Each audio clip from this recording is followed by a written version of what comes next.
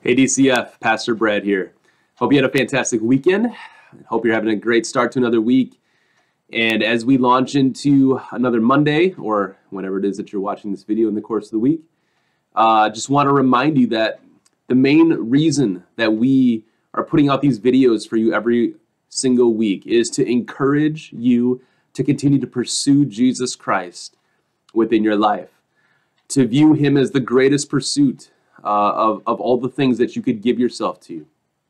We obviously spend a lot of time investing in things, our education, our building up of a nest egg, a retirement, working on our house and making our houses as nice as they can be. We invest in our parenting and in our friendships and in our exercise. We invest in a lot. And a lot of those things are good and worthwhile things to be investing in. But there's nothing more important than the time that you will spend investing in your relationship with God. For as we will talk about today in the Heidelberg Catechism, what happens in this life now is just a foretaste of what will be ours in the life to come. Eternity is something that's really impossible for us to wrap our minds around. But just to even begin to try to think about an eternal life, eternity with God, gives us a helpful perspective on even a life that is long-lived on this earth, 80, 90 years. That sounds like a long time, right? I'm turning 40 this year, big 40. That's about halfway to 80. Feels like a long time. Feels like I've been alive for a long time, and I got another life to go, maybe. God only knows. But compare that to eternity and it's nothing. And so we are investing in that which will be eternal, our relationship with God, our faith and trust in Jesus Christ, who is our friend, who desires to walk with us through the thick and thin of life, through the struggles and the joys. He is our God. He is our holy and almighty God, but he is also our counselor, our friend, our Redeemer, who is walking with us every step of the way. And so we are invited to enter into the joy of his presence through his word, as God's word is what speaks to us, and to return back our thoughts and our words through prayer, as that is a relational component of speaking and listening, right? That's how we develop relationships with people. We talk, they listen, they talk, we listen, we learn, we grow, we love, we cry together. These are all parts of developing a strong relationship. And so this week, may you see the fostering of your relationship with Jesus as the most important thing you can do. And may you prioritize that every day so that your relationship with him continues to grow. I'm coming to you today with Lord's Day 38 of the Heidelberg Catechism. We are plugging along. We're now on the fourth commandment of the 10 commandments that, again, come from Exodus 20 and falls within the third section of the Catechism as we talk about sin, salvation, service, and guilt, grace, gratitude, and the law of God. I just love that that is in the third part because it shows us how to live a life of gratitude for the salvation that is ours. Of course, the gospel message is that we cannot earn our salvation, our justification, not based on anything that we do. But that doesn't mean that obedience doesn't matter, right? As we said yesterday in the sermon, as we say continually, the works of our life, the obedience of our life, it matters because though we're justified by faith alone, true faith is never alone. It's always accompanied by a heart that now desires to live for God. And of course, there's growth in obedience. There's growth in, this is what our sanctification is. We're continually being conformed more and more to the image and likeness of Jesus. And so there are things in my life right now that I'm not even seeing, that I'm blinded to. They're in my blind spot of ways that my life needs to be conformed. And God in his good timing, as I spend time in relationship, again, this is why seeing it as a relationship is so helpful, is he shows me the things that need to be conformed, need to grow and develop in conformity to Christ. And so the law is good for us in that reason. So the fourth commandment is all about not doing anything. Well, sort of. It's about resting. Fourth commandment, here it is, Exodus 20, verse 8. Remember the Sabbath day to keep it holy.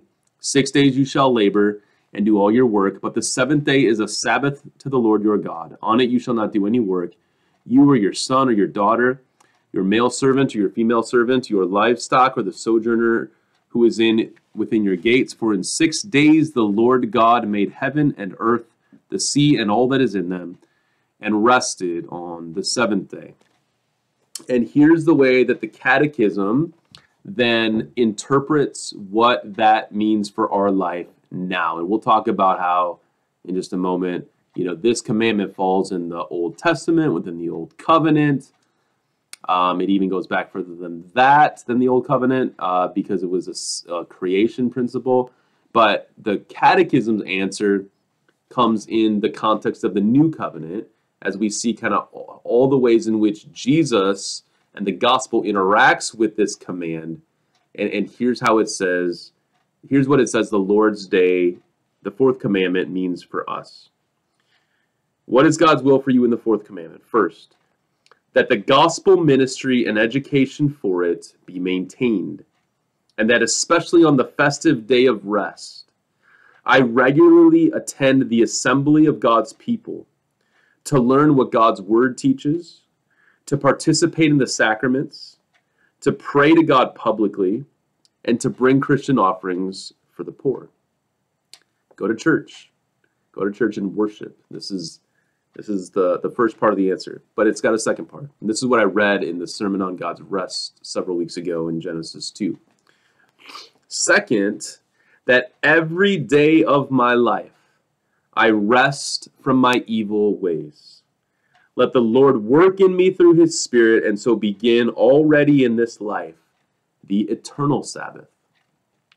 Okay, so in a few minutes, it's impossible for me to kind of unpack this thing in its entirety, but I want to kind of give you a big picture.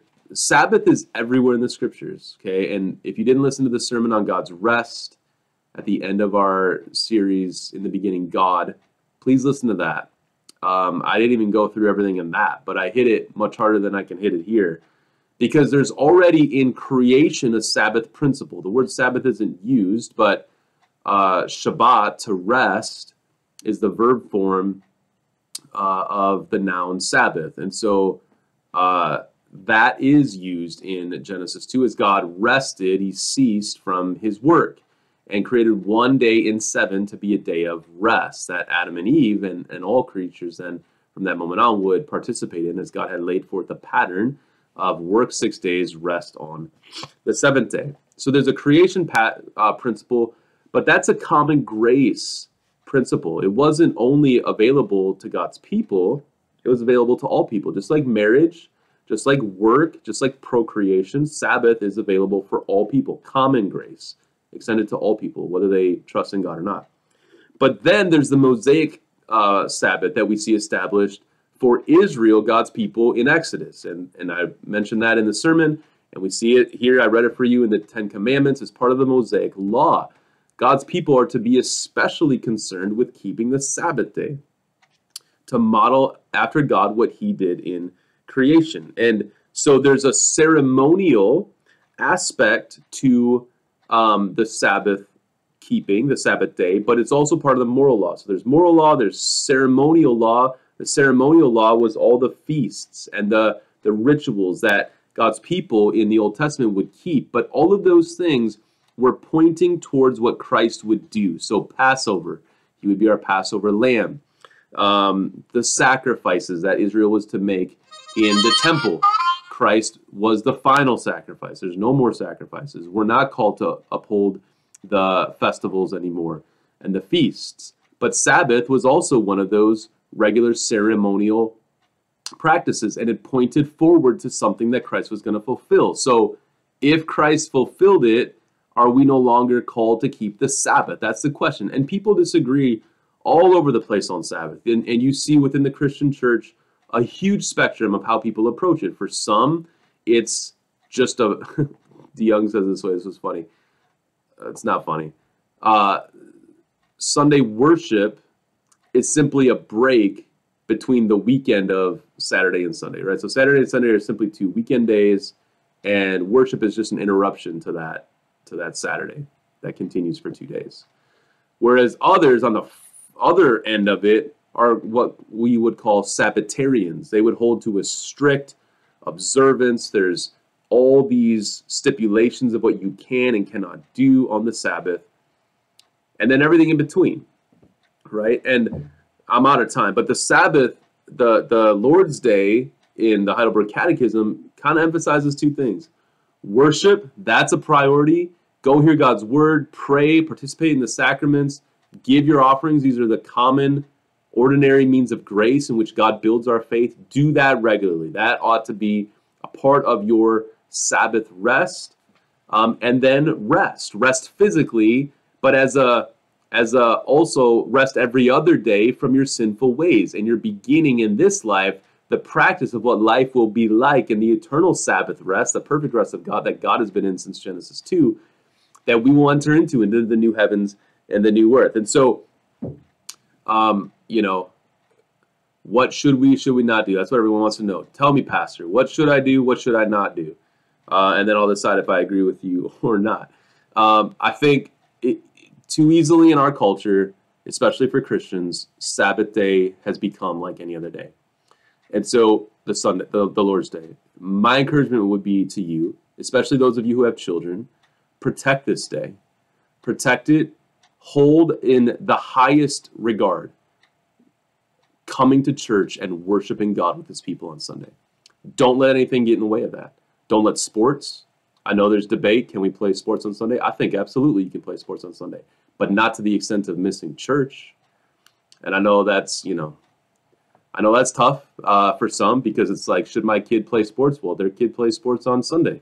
Prioritize worship. Don't miss worship.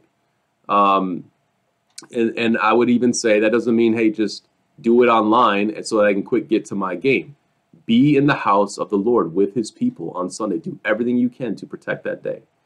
And then do everything else that you can to make that day a day of rest. And what the rest is a foreshadow of is the rest that is ours to come in the new heavens and new earth. I just want to close by reading this last paragraph of this chapter. If you don't have this book, again, get this book, The Good News We Almost Forgot by Kevin DeYoung. The end of this chapter, page 182, says this. So yes, we still need to obey the fourth commandment, but we need to see how Jesus transforms it. He gives us the substance instead of the shadow. The Old Testament feasts and ceremonies were shadows. Christ is the fulfillment of that shadow. He is the type that allows us to see he is the anti-type. Never mind about that. But he fulfills he makes the shadow clear. Shadows are outlines, but they don't have clarity. He clarifies what was hinted at in the shadows. Jesus transforms it. He gives us a substance instead of the shadow. Trust was the point of the Mosaic shadows. Just like offerings yesterday, they reveal the trust of our heart. But now the substance is here. Sabbath rest is about making Jesus Christ the center of who we are and relying on him alone for our salvation. It means ceasing to find approval and righteousness in our deeds, even in our rest. It means we stop doubting God's promises and start trusting the spiritual vitality. That spiritual vitality is found only by resting in him. Keeping the Sabbath means we give up on ourselves and give ourselves over to God, letting the Lord work in us through his Spirit, and so begin already in this life the eternal Sabbath. Have a great week loving and serving the Lord, and I'll see you on Sunday.